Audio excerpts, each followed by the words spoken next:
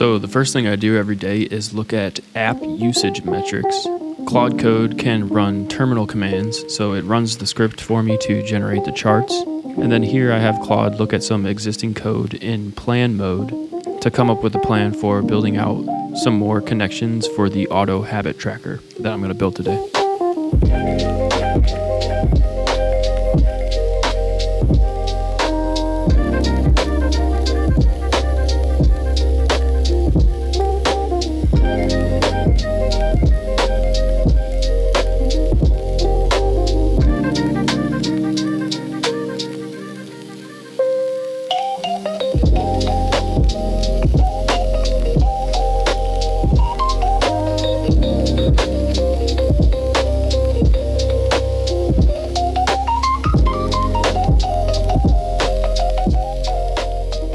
What is up, guys? Welcome back to another productive day in the life of a software engineer. And in this one, I actually partnered with Claude Code. If you don't know, I am an ex-FANG software engineer and I'm making an AI Pomodoro timer. So the Pomodoro timer also has a habit tracker and a goal tracker, as well as an AI agent who has context of all of those. And what I'm going to try to get done today is make it so the habit tracker automatically checks off whether or not you did the habit.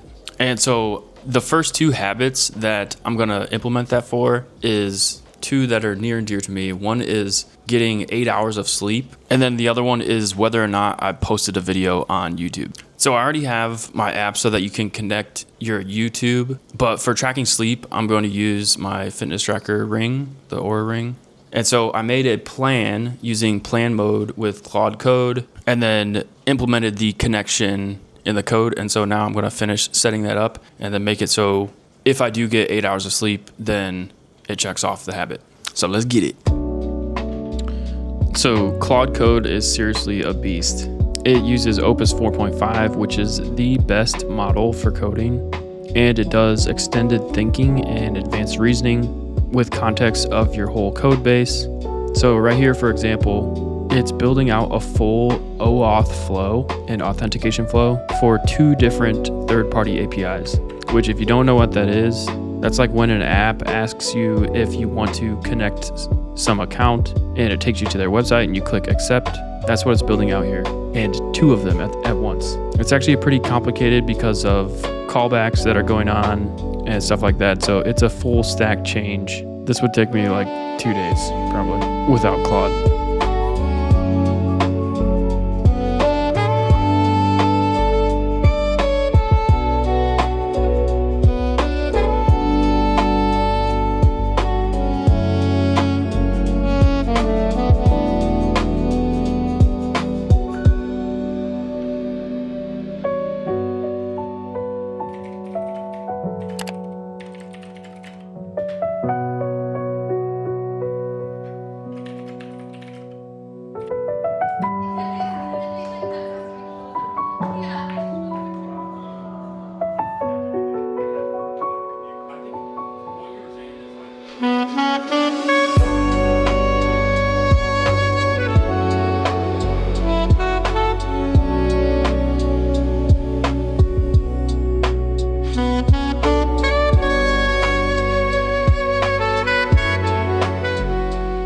So I got the automatic habit tracking pretty much done, but there's still some stuff I need to fix up. So this is the habit tracker page, and this is where this is the sleep 8 hours habit, and that's pulling in the Oura ring data. And this is my post YouTube video habit. Let's look at the 30 days, and you can see it fetches the data from both of the APIs and checks off the habit if I did it or not.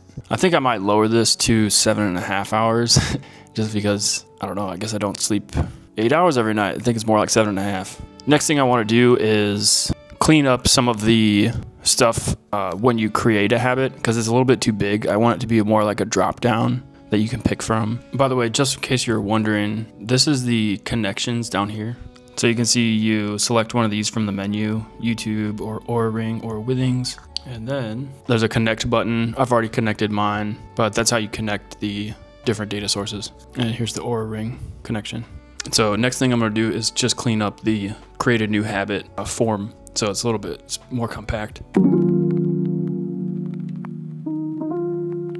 So right here, I was fixing a bug. It was pulling in some YouTube shorts instead of just full videos. So I had to increase the threshold for what was considered a short. And as you can see, I'm using Claude Code within Cursor here, but it also works as an extension in VS Code, of course, as well as JetBrains. And it actually works on the web and iOS, apparently, which I'd be excited to try. Vibe coding on my phone, that'd be pretty sweet.